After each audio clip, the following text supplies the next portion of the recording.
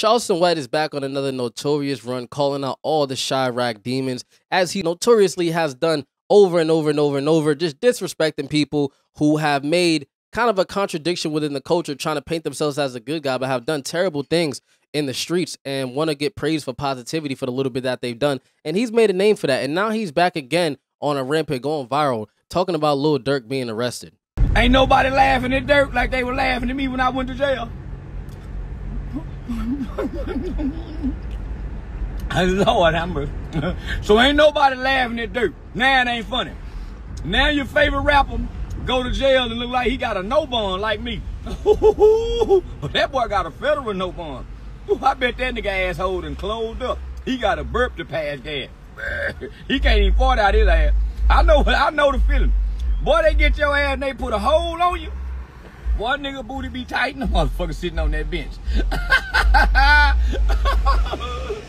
Hey, man. Now, all y'all who said my time coming for saying King Von, saying fuck King Von, all his time coming, they go get him. Drake time came for saying fuck Tuka, or is this his karma?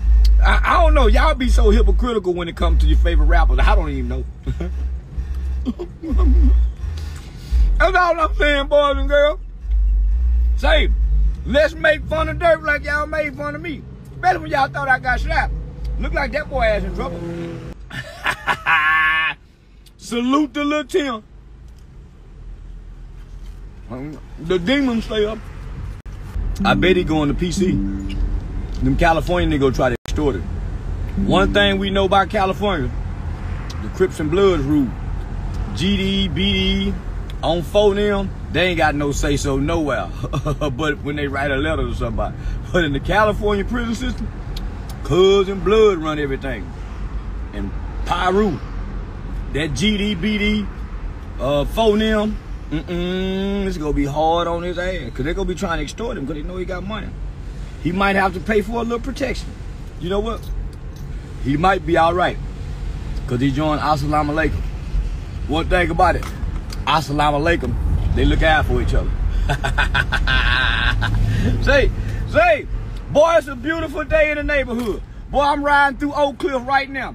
Boy, it's a beautiful, I'm finna ride by where most, you know you had put that hit out on that boy, so you've been trying to avoid karma. They say karma is real. I say it ain't real. I say you reap what you sow. They say that's karma. Charleston proceeds to just give him a smackdown and troll him via the music. But the funniest thing about all this is because we know Charleston to be going on rants about all the Chirac demons. He even took to social media and has been going on an either further press run and even called out Gillie Wallo about the situation. I think this is how Charleston White really got himself into the spotlight by talking about a lot of deceased people and a lot of people in harsh situations. But granted, they've been talking about Charleston White too, but he is known for his crazy takes on even people like Durk's affiliate, King Von. He ain't no motherfucking king. He is in hell where he belongs, burning with the rest of the demons. He's been very outspoken for a long time about Von. I don't know where the hate comes from. I think that there's just a part of Charleston that's a troll, but there's also a part of him who's worked in the system. Charleston White is not as ignorant as he makes it paint out to be. He's a very intelligent guy, but some of the stuff that he said that's been outspoken has caused him to be in a lot of drama. King Von was gonna become a Jim Jones. So God used a powerful angel. Matter of fact, Lil Tim is a donkey. Jesus rode in on a donkey. Lil Tim is the donkey. He ain't the savior. He's the God. He's the donkey who killed a massive demon, kind of like David and Goliath. That they say King Von had 10 bodies. He was 10 bodies. 3 bodies qualify you under the federal regulations as a serial killer. He was a black man who killed a real serial killer. Thank God for Lil Tim. It's no more. He ain't been killed. They ain't been killing like that no more now. Lil Tim, thank you, my brother. And the thing about it is, how you know he's heaven sent, he don't talk about it. The other guys like him he don't even talk about it. You know, Charleston is very outspoken, and he even dragged Gillie Wallo, and they happened to catch a stray from this whole thing. I'm not too sure why they even got brought up in the situation, but they for sure caught a stray in this whole beef. Y'all never gave Tuka 10.